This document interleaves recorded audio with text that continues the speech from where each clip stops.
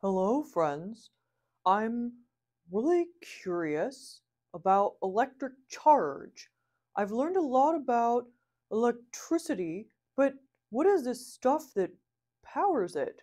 Hmm, great question, Electric Elephant. Thank you for asking.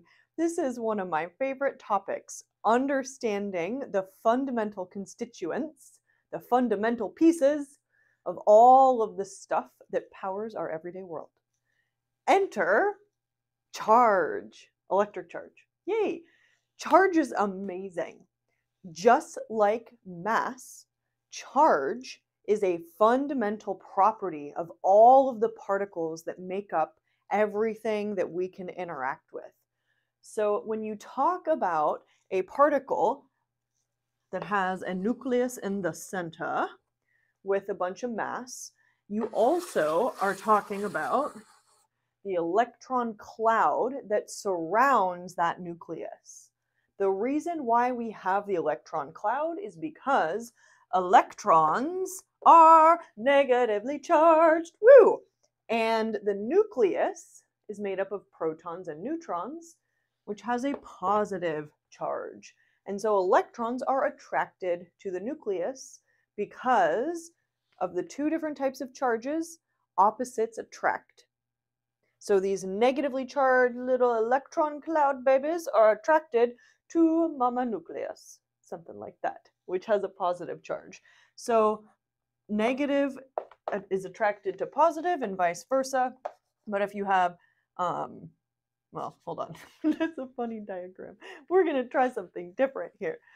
So if you have a negatively charged particle, it is attracted to positively charged particles, just like that. And if you have a negative and a negative, they repel each other. So they're like, no, go away, and they push each other. And same with positive charges. Opposites attract, like charges repel. And what is really, really amazing is that we have discovered how to move electric charges around, which gives us electricity. Oh, so cool. It also turns out that charges, electric charges, are behind magnetism. And they are also the reason why we have chemical reactions. Woo, so fun. So if you're into chemistry, or if you are curious about how those things work, really, chemistry boils down to the exchange of charges. And I just find that so mind-blowing. So many of the things in our day-to-day life can be boiled down to electric charge.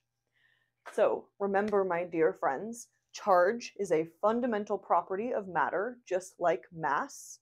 The electron is our kind of base unit. It is the smallest amount of charge that we know of. And electrons are negatively charged.